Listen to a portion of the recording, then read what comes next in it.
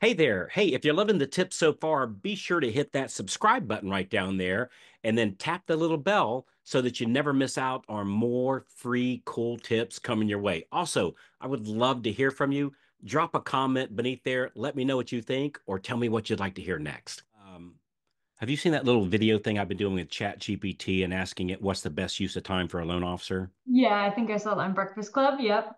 It's very interesting. So if you're listening today and you haven't heard it, if you go on ChatGPT and ask it, um, what is the closing ratio of social media leads? It runs about 0.5%, like 0.5 to 1%. And then for realtor referrals, it said Chat GPT said 20 to 40%, which is actually, I thought that was a little on the high side, actually. 40% would be, so in other words, so it means like if I get 100 leads on social media, I'll close between like half of a deal. In other words, I'd need 100 leads to close one, and maybe at best I'll close one out of 100. So that's 1%, right? Whereas Right. on the realtor referrals, for every 100 leads I get from real estate agents, it's saying we should close between 20 and 40. I've never done. I thought 40 was on the high side. I'm usually closer to about like let's say about 20%, 22%, 18%, 23%, maybe 25% on a good week. So the 40% is pretty good. Anyway, Mhm. so the point being is we really got to ratchet up our game on prospecting to real estate agents. So you agree? I mean, you talk to loan officers all day long, right? Any disagreement on that statement? Not for me. Nope. Yeah, Sounds that's about all I have. Yeah. And so by the way, did I introduce you? right. I think one time on the Breakfast Club. So I don't know if everyone Wow. knows, but I help loan officers out, help them close more loans. So Yes, you I'm that do. person. You're that person. Take it to You're the Miss next level. Awesome. Yeah, you're Miss Awesome. So this is Jamie Clark. How long have we been working together, Jamie? 2.5 years, Two and a almost half years. Is that 3. all? I feel like I've known you for a long I time. know. It's been. Like in a good way, right? In a very good way. I feel like I've known you a long time. So all right. So so on real estate agent marketing, frankly, nothing seems to work better than the phone, right? Making phone calls, having meetings with them. And some people might make fun of that. Anybody makes fun of that, 100% of them close less than my team does, right? So we close 400 loans a month these days, somewhere in that range, our team. And overwhelmingly is from realtor referrals, and past database represents probably 90%, 95%, something like that, right? So I found that in marketing to real estate agents, like we have three basic groups that we're calling on. And so we have to meet with them first, right? Even if we know them, we still got to meet with them, right? And meeting might be these days might be a Zoom meeting. But I find that there's three groups that we have, those agents that we haven't met with yet. So I'm going to call that the pre-coffee meeting. Now, when we call it a coffee meeting, it doesn't necessarily mean you drink coffee per se. It could again just be a Zoom meeting, but just Right. for so people understand what we're talking about, we call it the coffee meeting, right? And maybe it is in face to face, right? So you have the pre-coffee meeting where you haven't met with them yet. So you're making a phone call to them to, hey, Jamie, my loan officer Larry, you're the listing agent on a deal we're doing. And frankly, I looked up your numbers and saw your numbers. Impressive. I'm a student of success. I'd love to treat you to a cup of coffee. See, what are you doing that's got you smacking it out of the park, right? So that's a pre-coffee phone call, right? And so I've got my list of agents that I'm prospecting that are my pre-coffee agents. The next group is my post-coffee agents. So it's those agents that I've now they were pre-coffee. And I called with them to meet them, And then I met with them again at face to face, Zoom, maybe even just a phone call, but we met with each other. And now I'm calling them once a week, asking for the business, right? So I'm calling them every once a week and asking for the business. And so that's post coffee. And then Focus 40 is I called them pre coffee. I met with them. I called them post coffee for 12 weeks. And they started sending me over referrals. And so three groups: pre coffee, I haven't met with yet. Post coffee, I met with, but they're not sending me, and I'm calling them, but they haven't sent me leads yet. Mhm. And then Focus 40, I'm looking to get 40 agents that I've met with that are qualified, which means 8 buyer sides or more in the last 12 months, right? But we don't call anybody that's not qualified, right? That doesn't make any Right. sense, right? No, Right. they got that's like going to an oak tree looking for apples. They even if they like me, they don't have apples, right? They don't Right. have deals, right? So it's not going to work. And so the Focus 40 are those agents that I met with, and then I followed up, and they started referring to me. Right. And we call it the Focus 40. When you have 40 of them, you're closing 20 to 30 loans a month, somewhere in that neighborhood, somewhere in that ballpark. And so you want to get to that Focus 40 as quick as possible. So that's the three basic groups that we're calling on. And that's just the basic groups of realtors, right? That's Monday calls. Yeah. That's right. That's a basic. And well, we say realtors. I mean, certainly they could be financial planners, divorce attorneys. I just find for every 10 qualified real estate agents, for me, I'll get more deals than if I meet with 10 financial planners.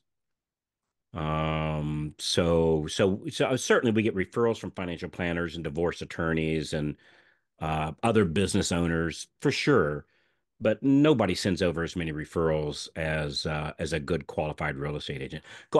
A real estate agent, I'll give you a stat. A real estate agent that closes 8 buyer sides per month on average also close 8 listings. I'm sorry, did I say that right? 8 buyer sides in the last year. So qualified agent, 8 buyer sides in the last year. So that same agent likely had just as many listings, likely.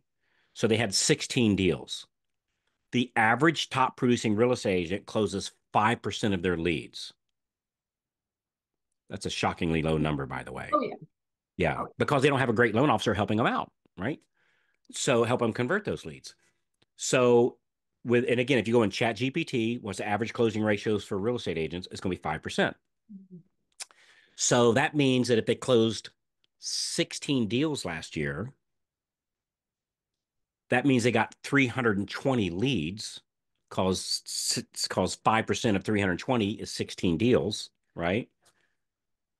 And if they get 320 leads per year, that means they're averaging 27 per month or about one a day. So they've got a lot of leads to give us, right? A lot. And by the way, they don't follow up with over half of them because they don't have the time because they don't have a great loan officer helping them following up on all their leads. And that's where you can come in. And that's right. That's where we come in.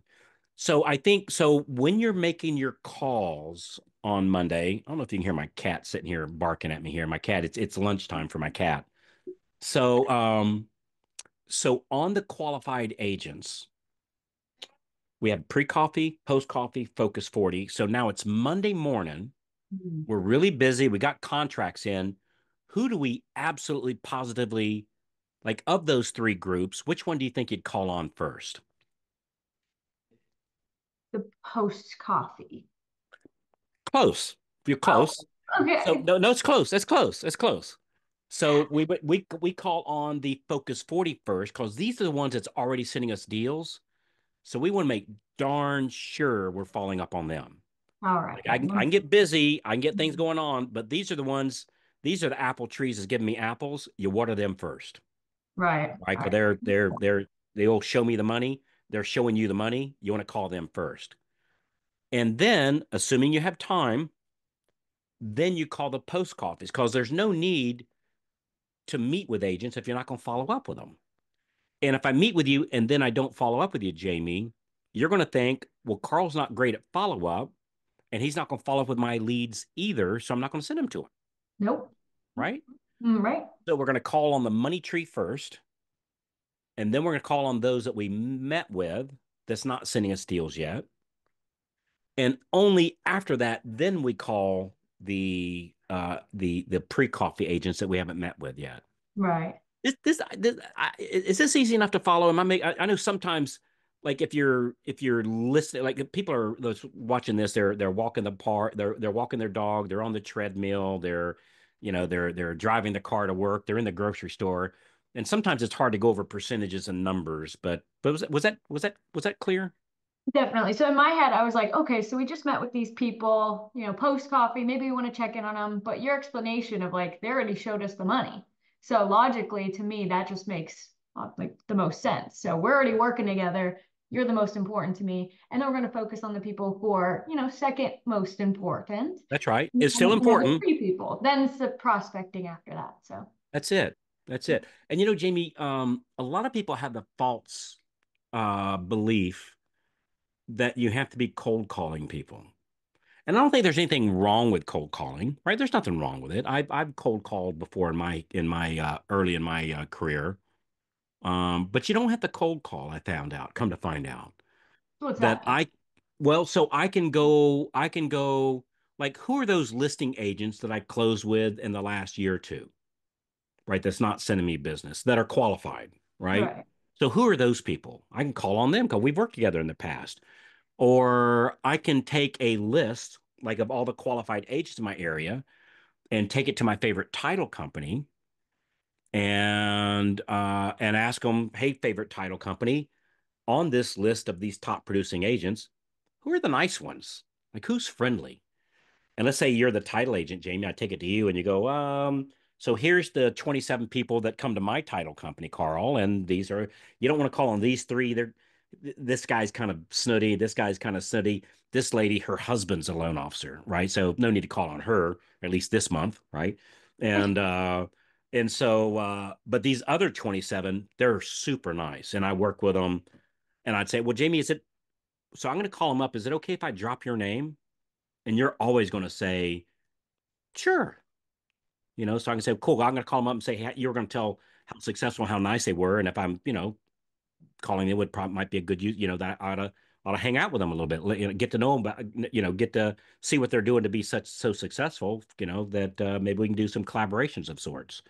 And so now when I call them and I drop, hey, I was over at Jamie's title company, Jamie's office, and Jamie couldn't stop talking about how awesome you are. And frankly, I went and looked up your numbers. Holy cow, you're smacking out of the park. I'd love to. I'm a student of success, and I'd love to treat you to a cup of coffee or do a Zoom meeting with you to see what you're doing that's making you so successful. And now it's not a cold call because we have a mutual friend. Right. Like if you have a buddy, if you have a guy call you and say, "Hey, I was at a party and I met with Tom, and Tom said, hey, we ought to go catch a cup of coffee." I'd go, okay, I'll give this guy a shot, as a for a date or something like that, at a safe place, Mhm. of course, right? Am I right? Right. Yeah. Yeah, I I mean, mean, you might be spoken for. I don't know if you're spoken for or not, but you get the idea that it doesn't have to be a cold call because there's enough ways to to find people that you know or that you worked with or somebody who knows them, which the title company for me has always been the easiest way to do that. And so the main thing I wanted to do on this episode, and I appreciate you helping me out with this, Jamie, is just talk about how how important it is to those that's already send you business. You got to call them right away. Like you can't ever miss those people. You got to call them every single week. And then if you've met with some agents and you're not following up, you've just totally wasted your time. Stop doing that and just, call them next. And only after that, that's when you do your new prospecting. So I think that's it. I think so too. That Yeah. We covered that okay?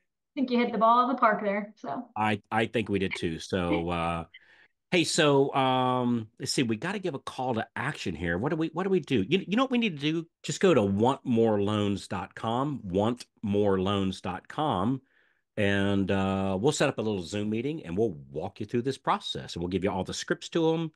And somebody goes, "Well, Carl, what's the catch? What's the catch?" Well, the catch is that we're going to demonstrate we can help you by doing something very weird and actually help you, right? That's what we do. And the idea is we're going to walk you through exactly what one of these coaching calls look like, and we're going to give you one. And you might, at the end of that call, you might go, awesome, got everything I need. Thanks for the scripts. I took a couple screenshots, totally cool. I got this all alone by myself. I'm good to go. Awesome. That's great. And a certain percent will do that. But we know that a certain percent will go, man, that was pretty awesome. Can we do more of this? Well, yes, you can. And then we talk about the programs that we offer to help people do that. But either way is totally cool. And if you've never done one of these, do yourself a favor. You'll shave years off of your growth, even with, certainly my belief, even with just one call, we'll walk you through it. And if you're really lucky, you might even talk to Jamie. But that's only if you're like, those that don't get up to her standards. Well, they talk to me or Kristen, or there's a couple of us over here that work you through it. But if you talk real nice and get lucky and you say, well, can I talk to Jamie? You that might actually happen. So but only if they're lucky, right, Jamie? that's all right. Only if they're lucky. So anyway, I think that's it. Hey, thanks for being on here. I don't know, I like talking to you, and I thought it just I thought it if I could have done this solo, but it wouldn't have the same flavor if I'm sitting here talking through somebody. And Oh, well, thanks for having me on, Carl. I appreciate you doing it. Yeah, so cool. And so, guys, y'all need to give us feedback that you want to hear more of Jamie because she loves doing this. She loves this part and would Oh love boy. to do it more with a little bit of your positive words to her. And so if you're watching this on the podcast, whatever platform, if you'll leave a great review and just put Jamie was awesome, I'll have her on here more often. Same thing if you're watching this on YouTube, Jamie was awesome. Would love to hear from her more. And we'll make sure to make that happen. Sound good, Jamie? Sounds good. All right. Thanks, my friend. I appreciate you. So want more loans, or even at least as important, go leave a great review and talk about how awesome Jamie was. So thanks, everybody. I appreciate you having a little fun with us. And but take this stuff serious. Like, this is really good stuff.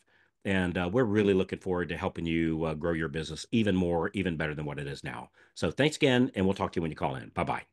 Bye, guys.